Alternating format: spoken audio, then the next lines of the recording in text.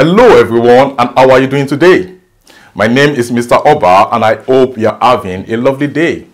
In the previous class, we talked about machines and we said machines are equipment that make work easy. Our topic for today is uses of common simple machines. Uses of common simple machines. So, what are the machines you have in your home and how do you use them? A good example of machines that we have in our home are the cleaning tools and the gardening tools. The cleaning tools that makes cleaning easy and the gardening tools that makes gardening easy. A good example of cleaning tools in our home is a broom and dustpan.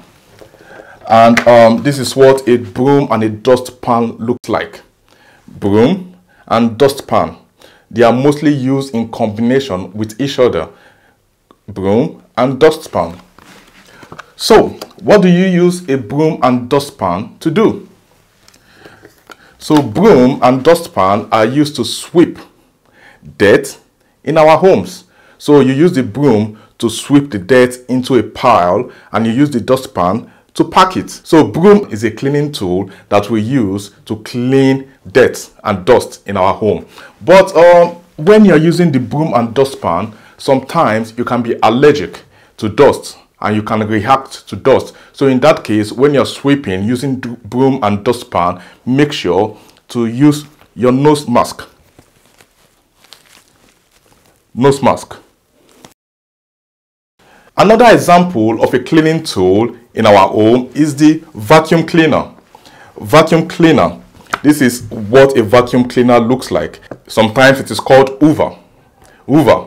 Vacuum cleaner is used to suck up dust and dirt in our home, especially if you have carpets in your home. Vacuum cleaner is used to suck up dust and dirt in our home. And you can see an example of a vacuum cleaner in use. This is an example of a vacuum cleaner used to suck up dirt and dust from a carpet. Another good example of a cleaning tool in our home is the washing machine. The washing machine. The washing machine is a good example of a cleaning tool in our home. And what do you use washing machine to do? Can I hear you? Washing of laundries. And what is laundry? Laundry is your dirty clothes and your dirty linen. Your dirty clothes and your dirty linen. So washing machine is used to wash a dirty cloth or a dirty linen. Yep. So we can see that we use simple machines as a cleaning tool in our home. Also, we use simple machines as gardening tool in our homes. We use simple machines as gardening tool in our home. And a good example of a gardening tool is the shovel. The shovel. The shovel is a good example of a gardening tool. And what do you use the shovel to do? What do you use the shovel to do? So this shovel is used to dig the ground or to move large dirt and shrubs in our garden. Also, a good example of a gardening tool is the wheelbarrow. The wheelbarrow. And what is the wheelbarrow used for?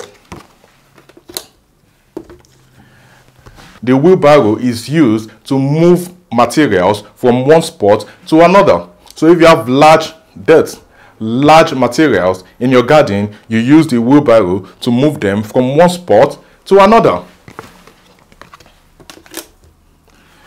Another good example of a gardening tool is the manual edge trimmer.